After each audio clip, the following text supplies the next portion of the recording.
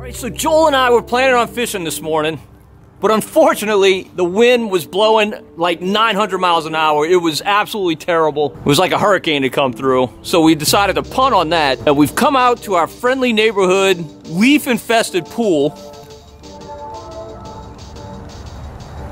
to do a pool test that we've really been wanting to do for a while, and that's testing jerkbaits. This winter taught me more than any other how big a variance there are in jerkbaits. I mean, some work when others just don't, and maybe those reasons won't be clear to us today, but I'm thinking they might be. I'm just very curious to see how these baits look underwater. I'm gonna be scoring them on a couple of aspects. One, I'm gonna call jerkiness. It's just how the bait looks when it's twitched, when it pauses, how much action does it have when you twitch it, kind of that slow jerk pause that we all like to fish. But also there are times when you get bites when you're just cranking that thing, working it almost like a crankbait. So I'm gonna do that as well. I'm gonna run it past the camera, Joel's gonna follow alongside of it, and we're gonna see how the various baits look when they're retrieved. All right, we got 8 baits lined up for today. Now listen, I'll say this like I say every time, trust me, there are baits in your tackle box that we're not including here.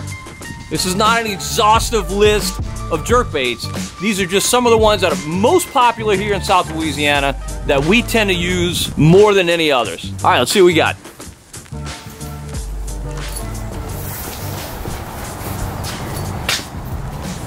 All right, as you notice, some of these are in packages, some of them are not. These 3 I got out of my tackle box. These 5 I went and bought. All right, first up is the Lucky Strike RC STX. Next to that is the Rapala X-Wrap. Then the Miralure Mira Lip. Then the H2O Express Ultimate Jerk Shad. Then we've got the Strike King 200 KVD Jerkbait. Then we got one that's been popular forever, and that's the Rattlin' Rogue. Then we got the Rapala Rip Stop. And then finally is the Rapala Shadow Wrap. All right, jerkbait season, we're kind of in the heart of it now. These baits catch speckled trout, bass, redfish throughout the spring. I mean, they're really, really good baits. Very popular, very productive. So I can't wait to see what we find out from this pool test. All right, I'll show you our camera setup for today. I've got my trusty traffic cone with a GoPro mounted on it using a strap, kind of janky. And then we've also got our trusty rake of previous pool video fame. There's our rake. Got the GoPro on the end. That's what Joel will be chasing these baits with. Right now he's practicing. Checking them out. All right, I'm eager to get started. Let's see how these baits look. All right, so look, I'm fishing all these baits on a 7-foot 3-inch Fitzgerald medium power rod. It's loaded with 12-pound mono. That's pretty much what I'd fish with in real world application. So let's see how they look. First off is the Lucky Strike RC STX.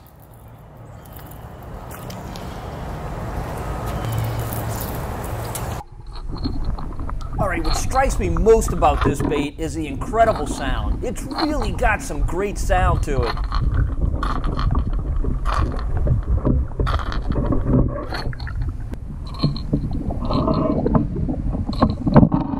It's also tail weighted, so it kind of springs back between each twitch.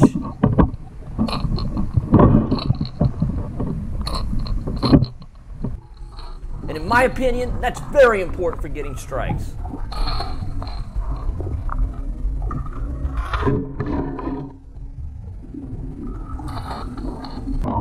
Now I've got to tell you, none of the baits look really good on the straight retrieve, but this one I think is particularly bad. It just doesn't look good unless you're twitching the bait.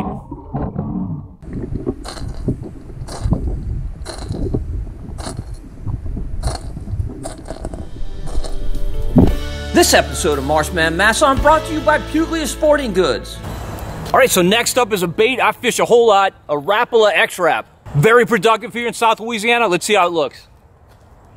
All right, this bait was more erratic than the previous one, and it also tended to spring back between twitches.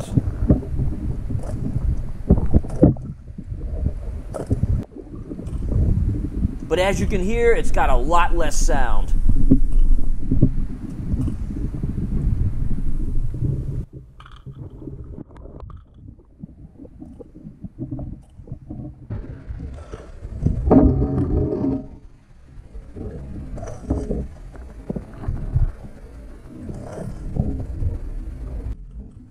And this bait had a good wobble on a straight retrieve.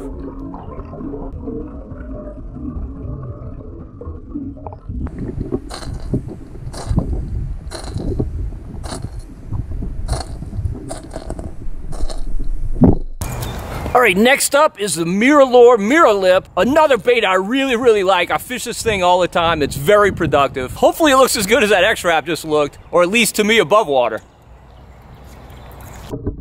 Okay, I gotta tell you, I caught a lot of speckled trout on this bait this winter, and I see why.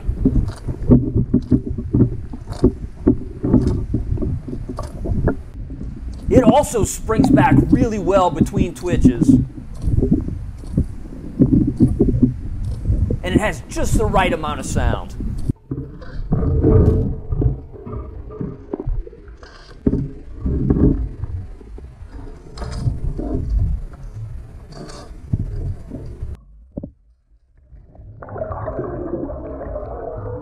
And it's really got a better than average wobble on the straight retrieve.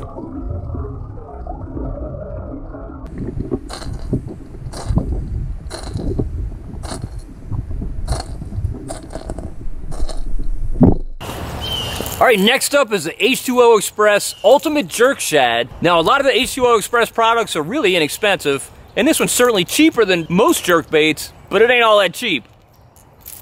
It really is a good looking bait out of the package. Let's see how it looks underwater. All right, I have to say, this bait is pretty impressive. It's really erratic in the water, looking almost like a fluke.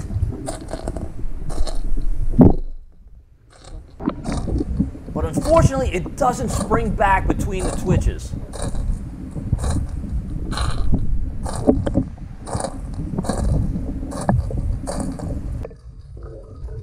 But it looks really great on the straight retrieve.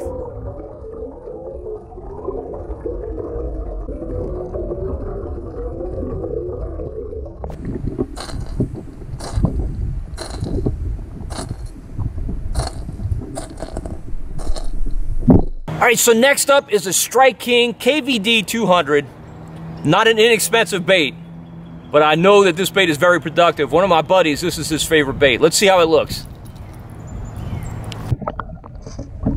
All right, this bait is really erratic, looking really similar to the previous bait.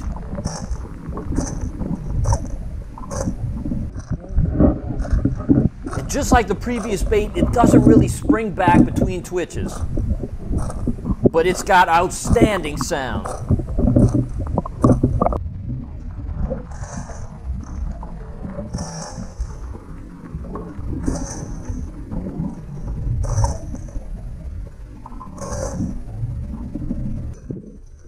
On the straight retrieve, it just looks okay.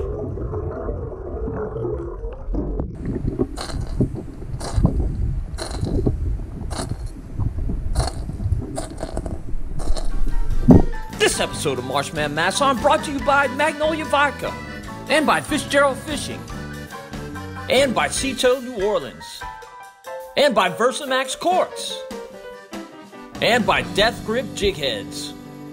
All right, this is a classic. It's a Smithwick Rattling Rogue. I know the hooks are good because it just hooked one of Joel's fingers. But these have been fished forever and they produced a whole lot of fish. I'm curious to see if it looks as good as some of these newer baits. All right, this bait is not erratic at all. It basically just presents the same motion over and over again.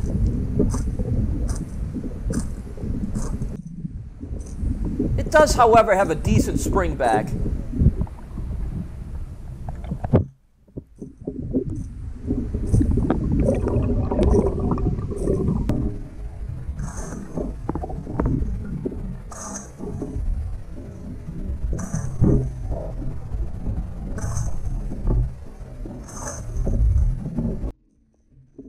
On the straight retrieve, though, this bait looks fantastic.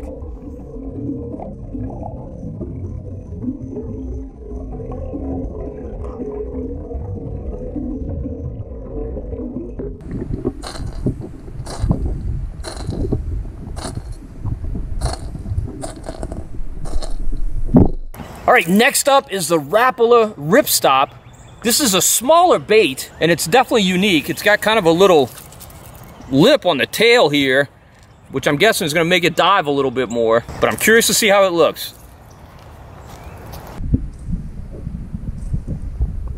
All right, I'm really impressed. This bait is erratic, and it springs back.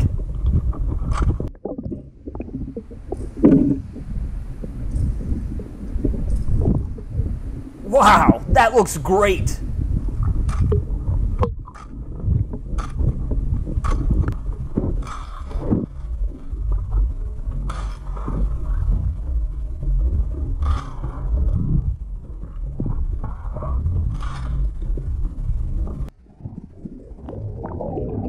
It also looks far better than most on a straight retrieve.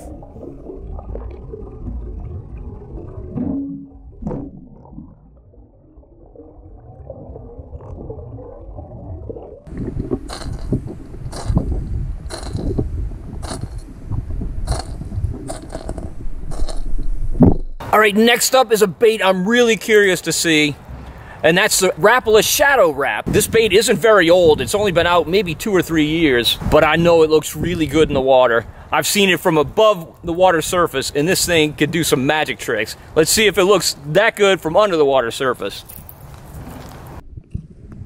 All right, I thought this bait would be my favorite. And although it looks better than some,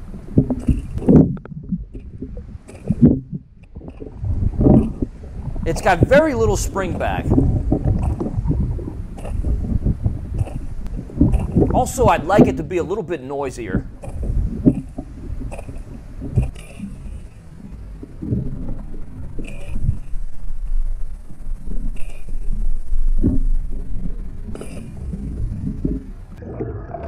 It looks pretty good on a straight retrieve, however.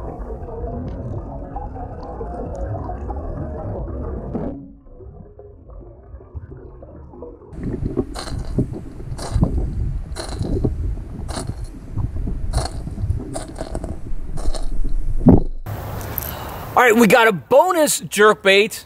This is the Matrix Minnow. Now, I didn't include this in my test because they're a sponsor of mine, so I can't really grade them objectively, but I'm gonna let you see how this bait looks underwater. I can tell you I've caught a lot of fish on this bait, so I like it. I am a little biased, but I'm not gonna grade it.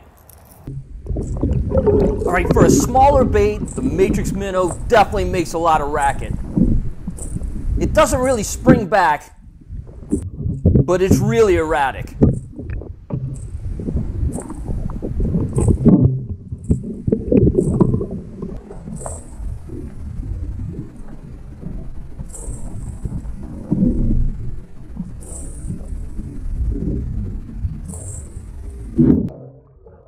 And it's definitely got some shimmy on the straight retrieve.